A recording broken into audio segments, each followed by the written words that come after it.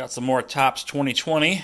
I think most of these are. Some of these might be redundant. I made a video about a month or so ago with the first batch that I received, and then I got a whole bunch in since, obviously. And I wasn't sure if I showed some of these already, like this Ripken from Ermsey, and this is the Natural Mattingly. I think I might have showed this. This is a Trout from Veeds. And then I'm not sure if I showed this one, this Mattingly from Fucci. But the rest of these should be all new. I like this Jeter here. I've got a few of F-Dots. I got a few of everybody, I think, at this point. Fucci, Griffey. So this guy kind of grew on me. Initially, I wasn't a big fan, especially, I'm not sure what his first card was. Was it the Ripken? But that was way early, and I wasn't really into the set then. It was around the time where, and I might have mentioned it last time, I was going to wait till the cards came out and then just go back and pick the ones that I wanted or liked. And then, of course, they took off secondary market value-wise, went through the roof. So things are coming back down, though. Here's a nice Gibson, Jacob Rochester. Now, we're getting to the point where some of these early print runs, you know, like I'll see, like, for example, a Sophia Chang Rivera, which was card number 7 or 8 or something like that, with a print run of around $1,500, selling for over $200, around $200. It's come down quite a bit. And some of these newer releases are approaching similar print runs. And so what's going to happen here? And I mentioned it, I think, in the last video, something's got to give, right? Are these early cards finally going to just come back down to reality, or will these newer releases, people rush back to try to get those because they have a low print run, which I don't think is very low. I don't know. I think it's more likely than not that those early prices, if you're holding on to them, I'd say sell them. And of course, saying that, it's like I'd always be worried about the return policy. And I also may have mentioned this. I think eBay allows like a 6-month return. I like this Jackie. This is also Old Man Allen.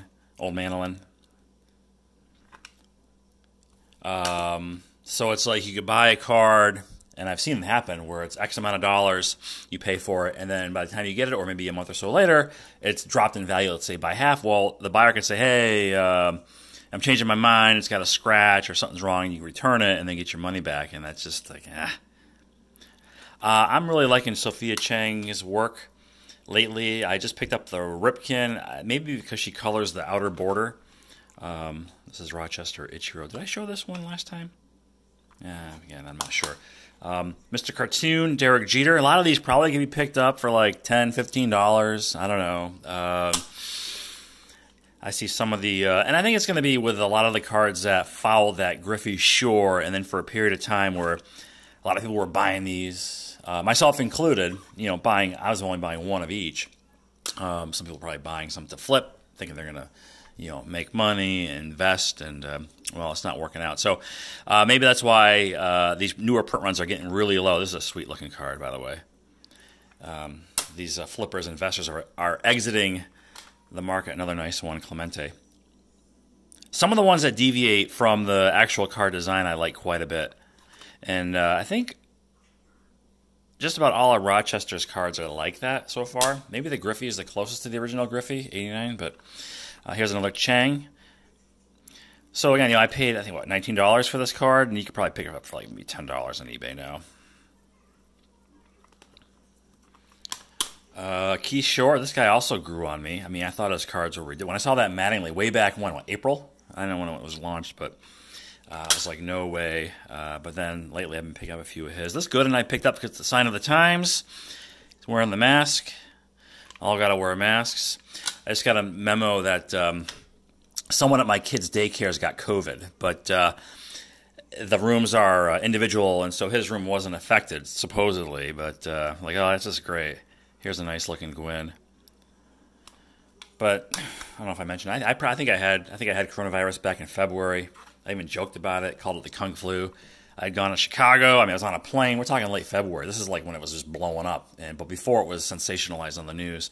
I had all kinds. I had like what I thought was a sinus infection. I was like, geez, I'm still sick. You know, sniffling, whatever, sneezing. I went traveling, made sales calls, probably spreading it around, you know, Pennsylvania, New Jersey.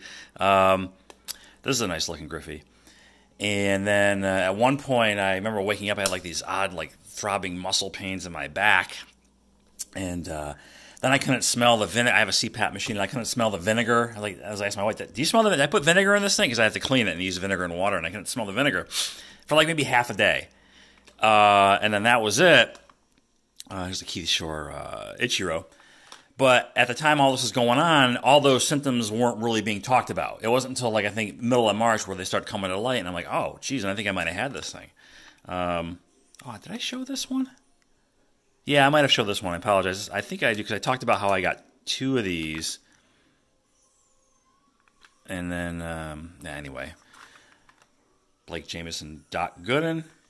I don't know. It's kind of scary. I'm looking at this this pile of cards. I see, I got a couple of rows in that. I'm already out of room in this case. This is a nice Ricky. I like this one.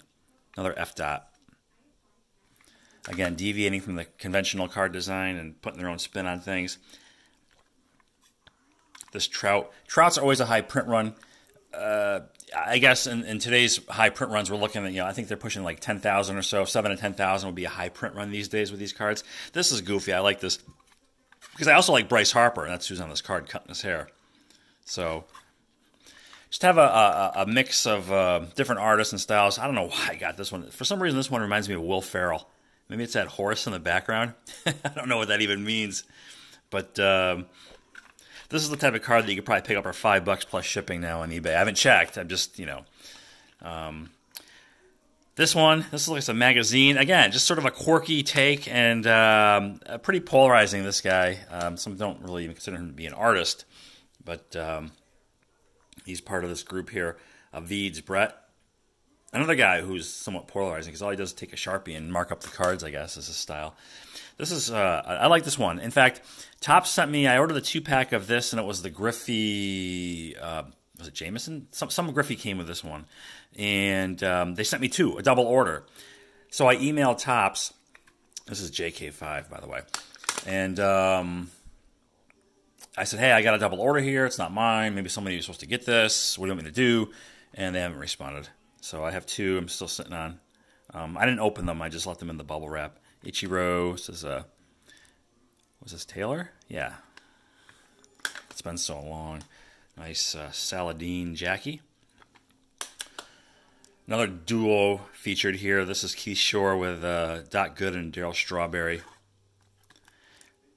I guess I became more of a fan of his work when he dropped the pirate hats. Ricky Henderson. I just picked up the, what's this week's Henderson? Fuji's Henderson. Really nice looking card. Here's a Koufax.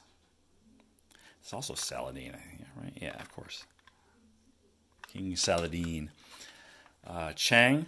Did I mention I'm starting to like her work quite a bit? I think maybe because am I being redundant? I'm one of my 8 minutes into this video. I'm not even sure if I've even said this already, but I like what she's doing with the card borders. This is really nice. This is Tony Gwynn. Was this Mr.